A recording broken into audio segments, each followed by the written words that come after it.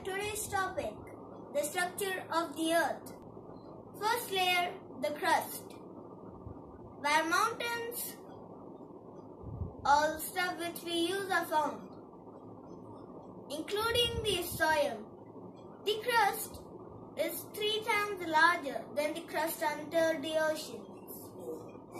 It floats on the layer mantle, which is below. Now we are moving to the mantle. The mantle is the longest layer of the earth. It covers 85% of the earth's structure and it's the hottest. It's quite hot. And it is a total of 1,800 miles. Therefore, it is the largest layer of the earth.